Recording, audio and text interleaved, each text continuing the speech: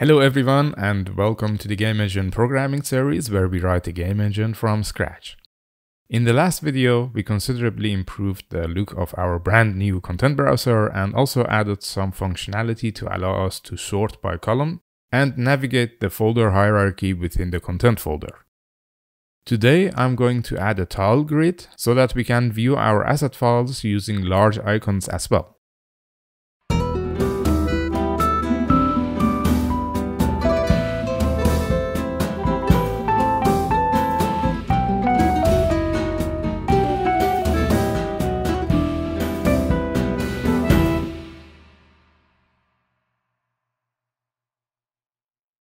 Before I get into implementing the tile view for the content browser, I'd like to quickly write a converter that would take the size of a file and convert it to a string that makes it easier to read. I'd like to express the file size in terms of bytes, kilobytes, megabytes, and so on. For now, this converter is only used in the content browser, so let's put it on top of this file. But of course, you could put it in a separate file if you so prefer. Here I add a class that implements iValueConverter interface. First, we define an array of possible data size suffixes, from bytes all the way up to yottabytes. Actually, in this case, I felt like writing the code from scratch is too much of reinventing the wheel and decided to copy it from here and change it to my taste.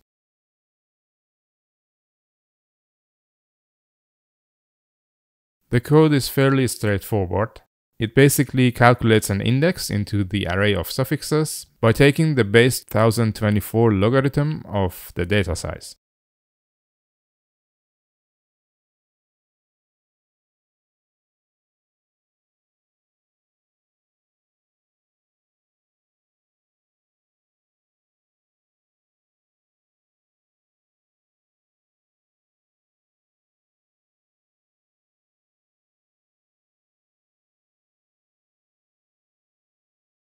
Now we can call this method in a converter, which is all there is to it.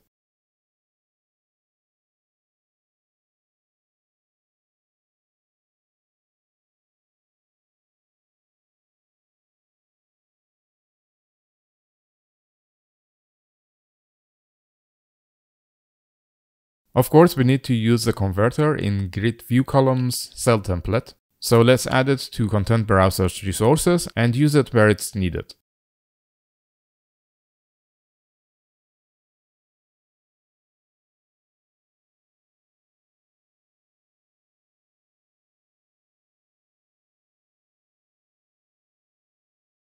Running the editor, we can see the results.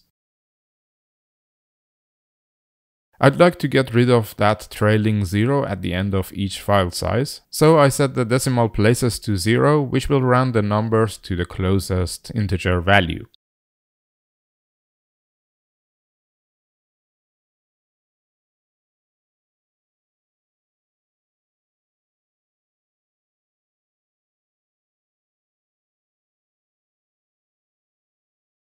Okay, now let's look up how we can create a tiled view for our content browser that is similar to what we see here in Windows File Explorer. Fortunately, the documentation of list view has a how-to section, which contains the exact thing we are looking for. I guess we'll turn this into a copypasta video and get everything we need from here as well. So the first step is to have a class that inherits from ViewBase. Remember that list view has a view property that's currently set to our grid view, which we wrote in the last video. We can use this plain view class for displaying tiles, but let me first reformat the code a little bit.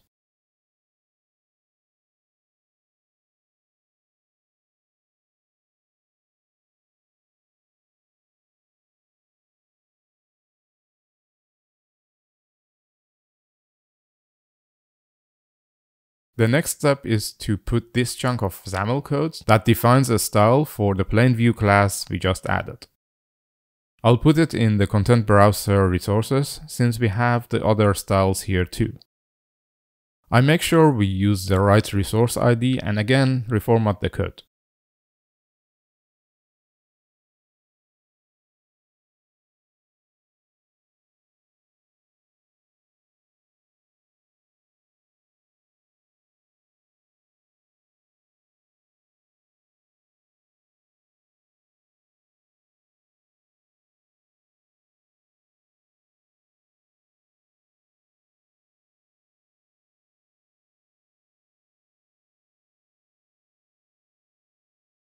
For our use case, we don't need to bind the item width and height of the wrap panel, so I remove them.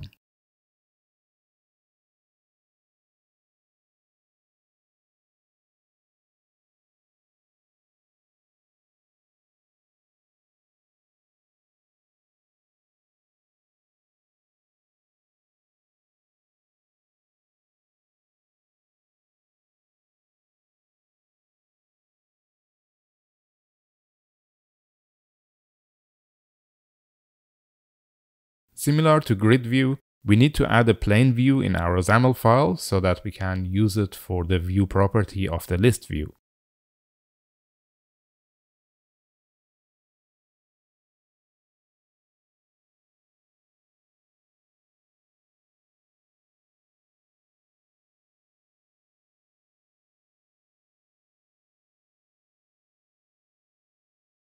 Instead of defining grid columns, now we have to define what a tile will look like by adding a data template for our tiles.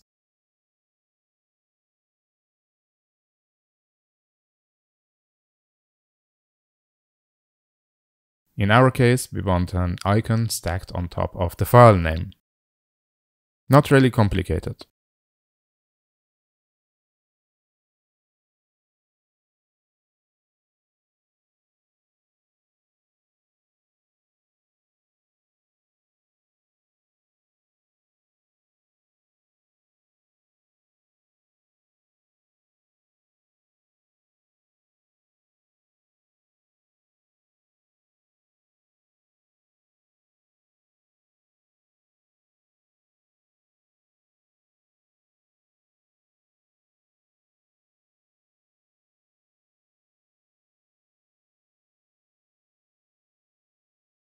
Finally, if you want the ability to change folders by double-clicking the mouse or pressing Enter on the keyboard, we need to use the same events and event handlers.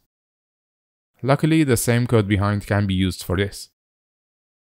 Now we are ready to use the tile view, and we can do so by setting the view property of the list view. Starting the editor, we can see exactly nothing going on, which is less than ideal. For some reason that I don't understand, the plain view style that we defined earlier must be placed in a resource dictionary in a file that must be called generic.xaml, which again must be placed in a folder called themes. I have no idea why this is, and if you happen to know that or care to research it, then I'd be really interested to hear it from you. But for now, I'll take this style and put it in the generic theme file.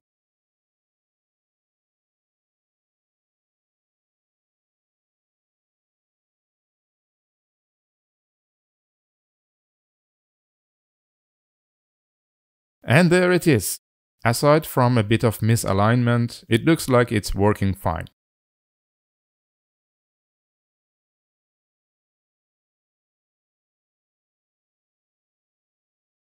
To make it align correctly, we need to set the vertical content alignment property in the plain view style to top.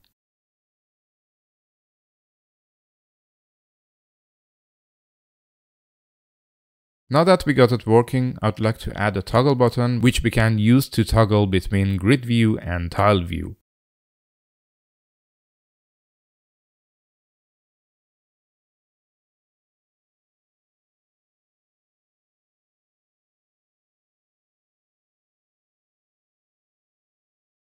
So in the border on top, I'll add a toggle button and bind it to a data trigger in the list view style.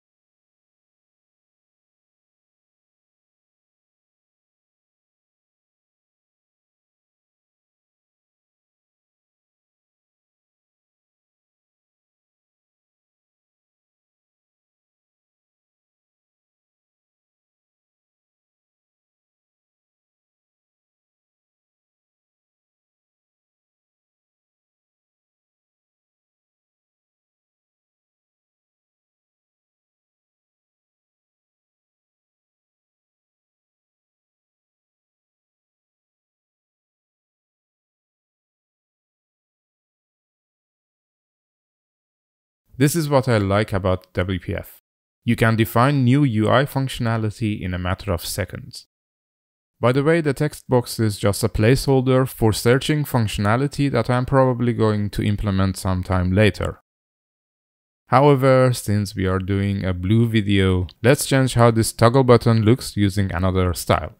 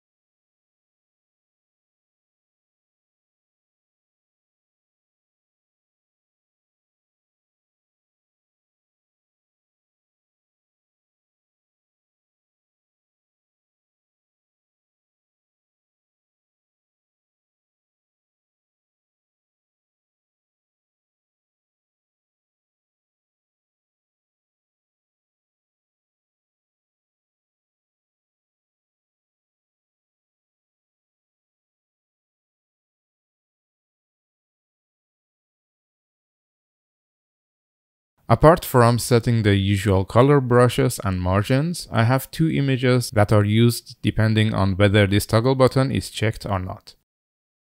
Let me first add these icons to our resources folder.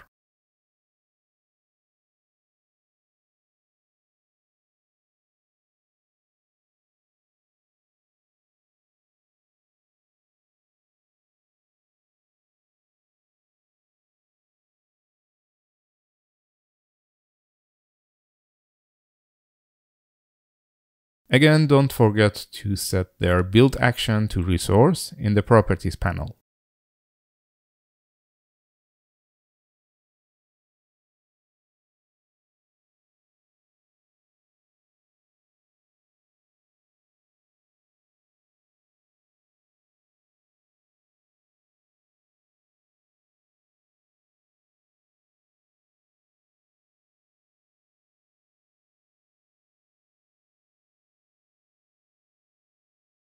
Now we can add a control template trigger that changes the image source depending on its checked property of the toggle button.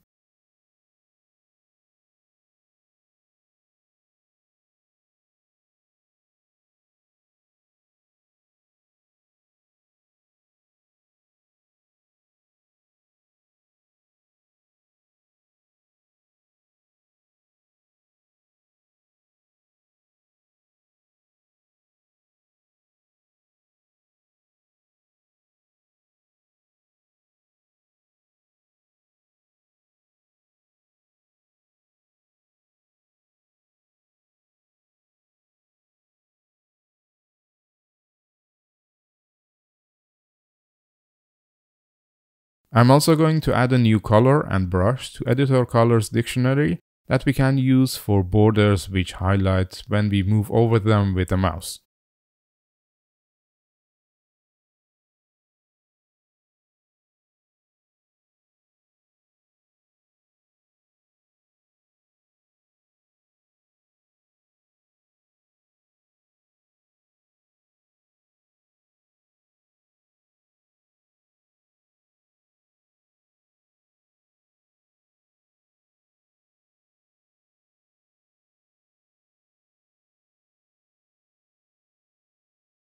I think I messed up the tooltip, but I'm going to fix it sometime later.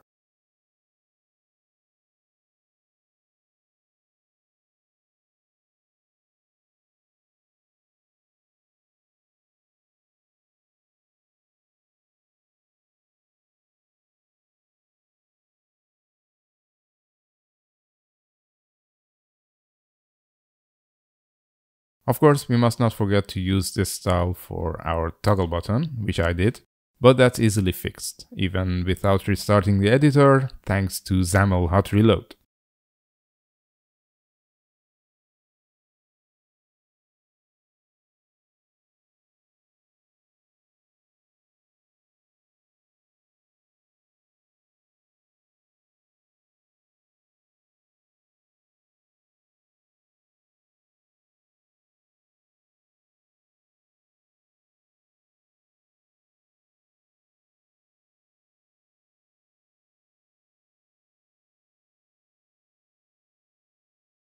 And that's pretty much all I wanted to do for today. Now we've got ourselves a nice content browser that shows us the assets that we could use in the game. Next time I'm going to improve the code architecture of the content browser view model and make it easier to work with. As always, thank you for joining me, and I hope to see you next time.